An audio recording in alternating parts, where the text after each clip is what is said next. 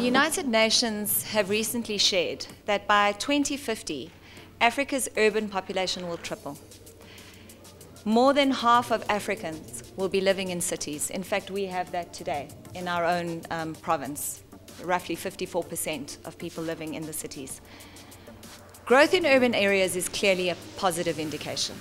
It means that the middle class is growing. It means that people are having thriving lifestyles. But it comes with a number of challenges. It's accompanied by situations such as gridlock, pollution, poor road conditions, situations where we have insufficient or inefficient public transportation options. And private and public sector alike have realized that these challenges can significantly hamper the growth that is taking place.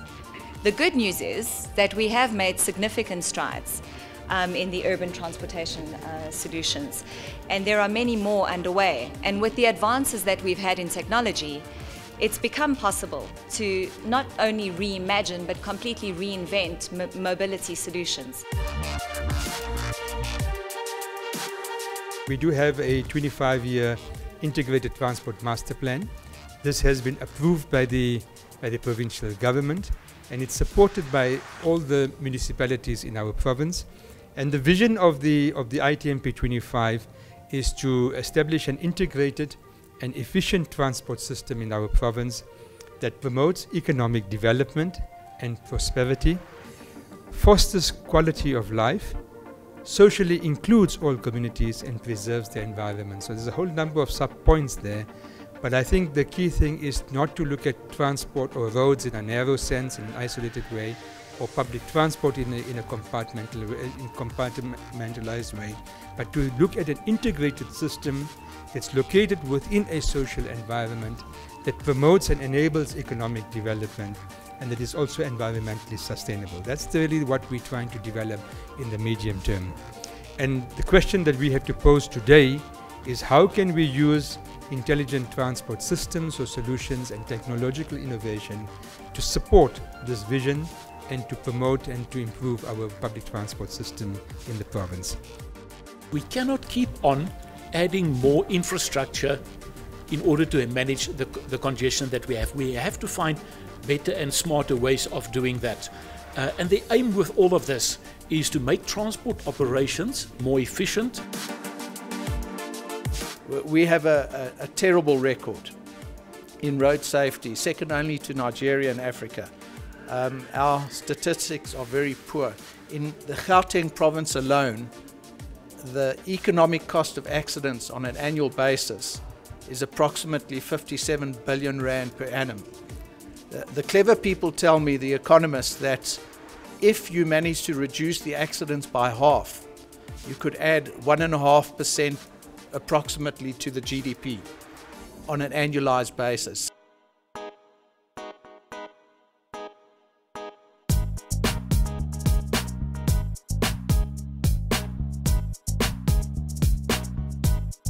Mobility is key to meet urbanization. I mean, the numbers I've given you tells you that we cannot do much to change the economic challenges that we have without changing.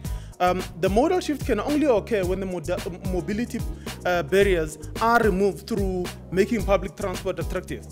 And IFM is one way of making public transport attractive. The barriers of mobility can only be removed by providing the commuter with the ability to make the choice. Africa has an opportunity to leapfrog the developed countries overall. The graph that Dr. Foster showed you shows you that Johannesburg is lower down, but that is not, that lower down numbers are not the cities that are struggling. Those are the cities that still have an opportunity to change and bring new changes. And this is what we're looking at. And public transport has to grow efficiently and in a sustainable manner. Now, if you're going to move people the right way, you better know where they are moving from.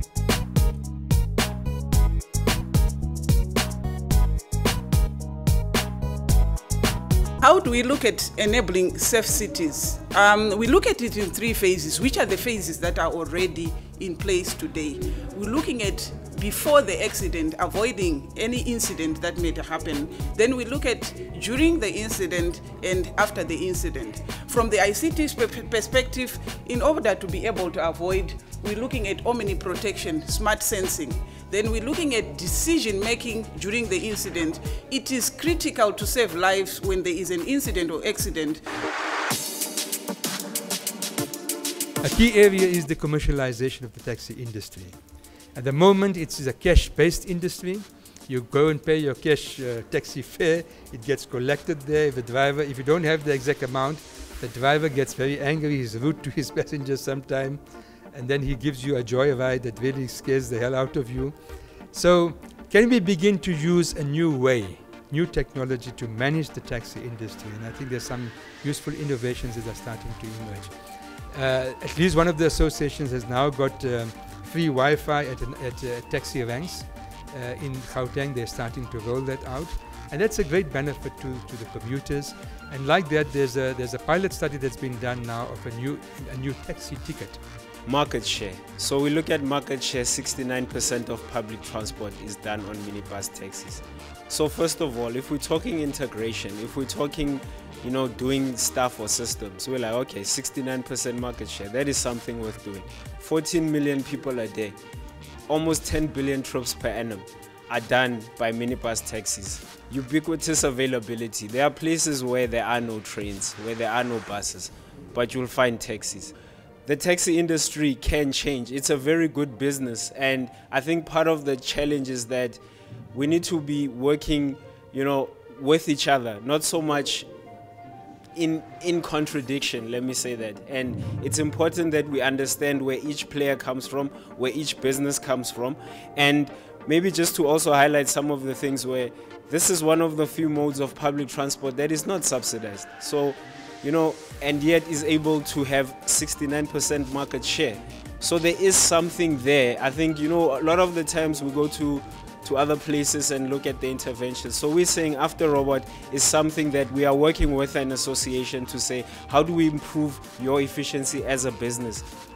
How do we make your operations more efficient as a business?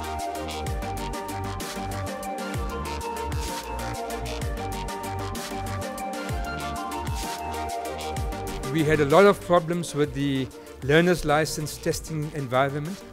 We now have introduced the computerized examinations system.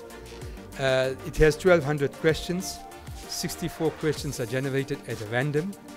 No person can predict what the questions would be.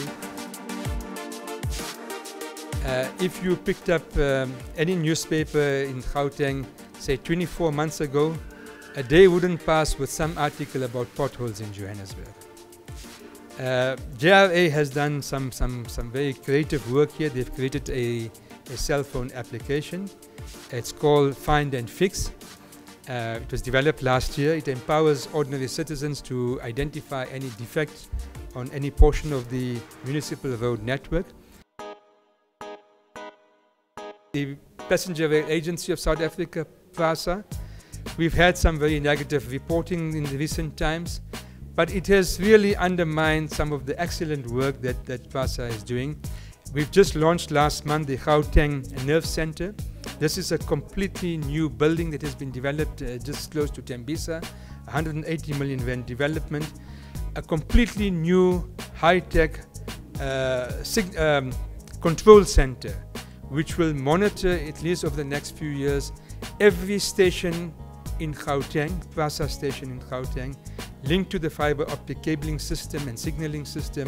And of course, this is in preparation for the new trains that are coming in.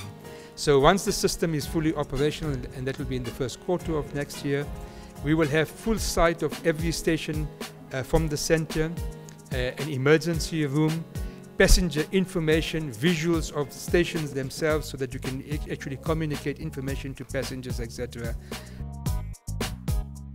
There's more to SANRAL than just the controversy around e-tolls.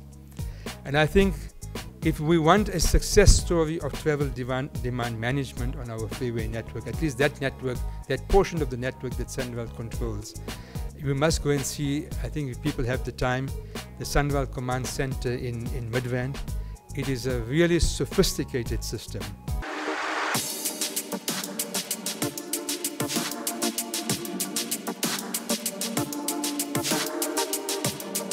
We now looking at how do we have a collaborative system. I mean, today, if you talk about ICT, you're talking about convergence and convergence and convergence. What is it this convergence talk about? It's convergence of the video, it's convergence of the data, and it's convergence of, even when you look at video conferencing, it's convergence of those two. And to make matters easier, identification of whatever the incident has happened, geographic information system is needed. And geographic information system can only be applied when you have broadband.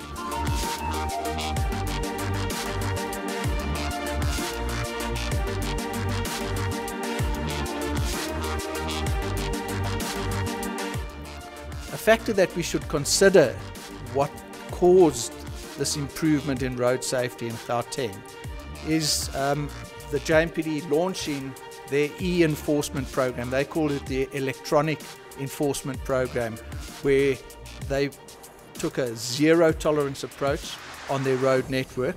It's a very big road network, over 10,000 kilometers to cover.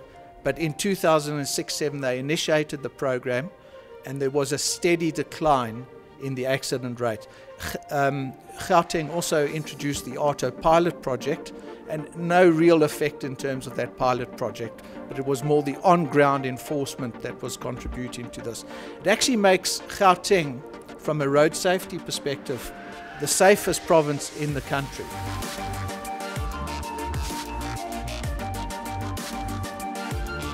One of the critical points, Madam Chair, is the very last bullet there.